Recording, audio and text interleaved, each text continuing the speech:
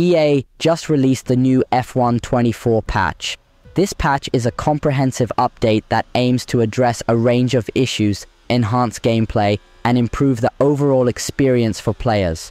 Here's an in-depth look at the key changes and fixes included in this patch.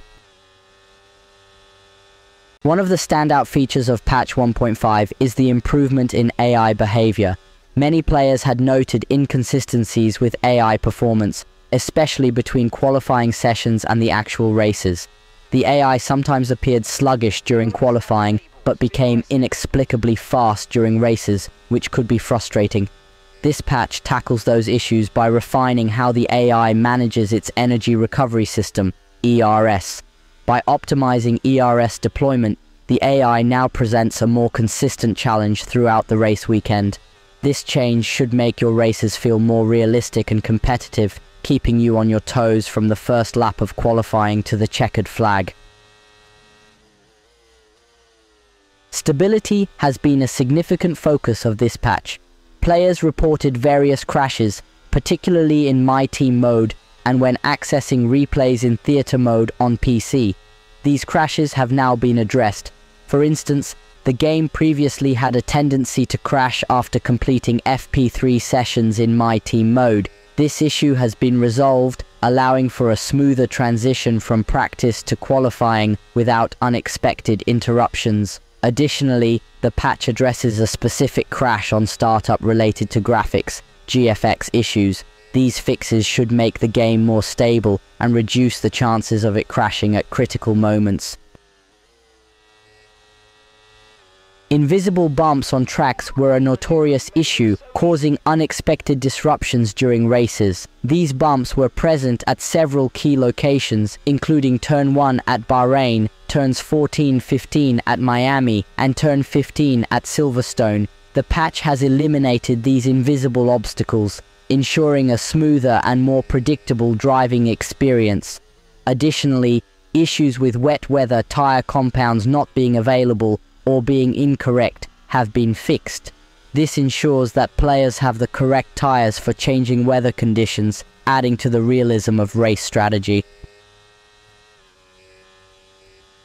Multiplayer races saw their fair share of unusual collisions, which have now been rectified. This should lead to fairer and more consistent racing experiences online. In career mode, particularly the two-player career mode, there were issues with menus becoming unresponsive. This patch addresses those problems, allowing for seamless navigation and gameplay.